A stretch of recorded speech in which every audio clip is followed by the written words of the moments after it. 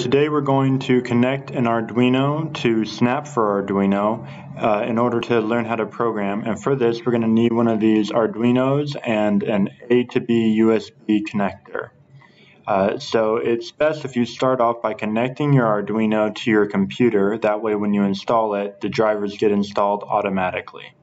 Alright, so first off, we're going to have these two web pages. You've got the Arduino web page, and we're just going to go to the download for the Arduino software, and you're also going to want the Snap4Arduino page at some point. But we're just going to click on just download. You can contribute to Arduino later if you really like them. And the download is fairly large. So you might notice that unlike the rest of Snap, which can be done online at the community website, that you actually have to download things for this. And the reason why you have to download things is that you need to be able to connect to your Arduino via your USB port. And that's something that you can't do for a browser for security reasons. Alright, so we've downloaded the Arduino software, and let's go ahead and open that up. And I've already read these terms before, and it's open source, and Arduino is a great program, so I wouldn't worry about it, just sort of agree. But it's going to take a little while to install, so while we do that, let's start downloading from Snap4Arduino. And this one's going to go a lot faster. And typically, you wouldn't install two things at the same time because you don't want to potentially mess with your registry. But I happen to know that it'll be all right in this case. So first things first, let's extract that out, and I'm just going to extract it to my install folder and run the .exe that we just extracted. Arduino IDE is letting us know that it's installing the drivers. That's what that little pop-up was. Meanwhile, Snap4Arduino is installing, and yeah, looks like Arduino is definitely going to be way behind in this. I wonder if I'll have time to make something. Well, clearly I am, so you can see this little Arduino tab in Snap4Arduino, and yes, we do definitely want our libraries. Yeah, so let's see if I can't make a basic Blink program before Arduino even finishes installing.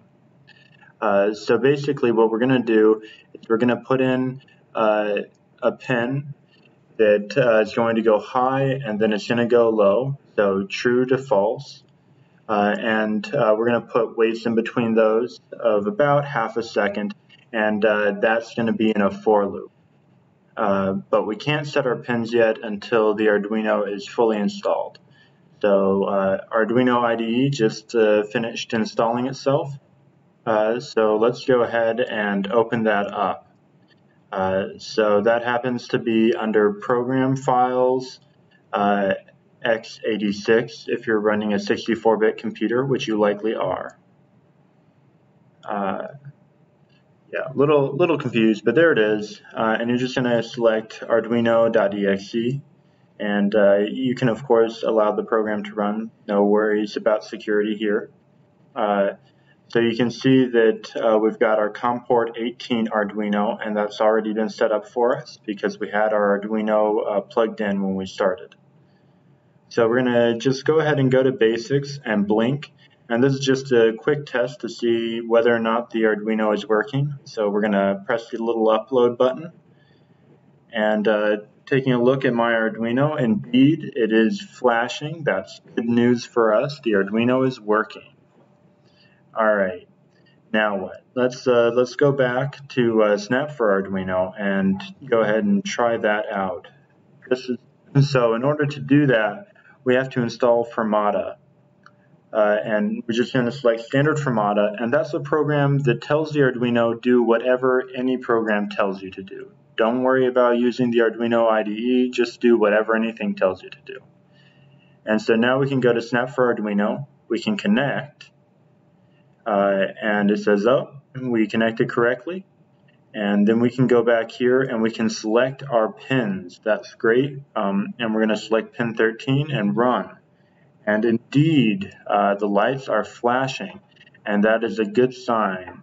Let's go ahead and make sure that it's truly working, and by changing that wait time, our flashing has slowed down.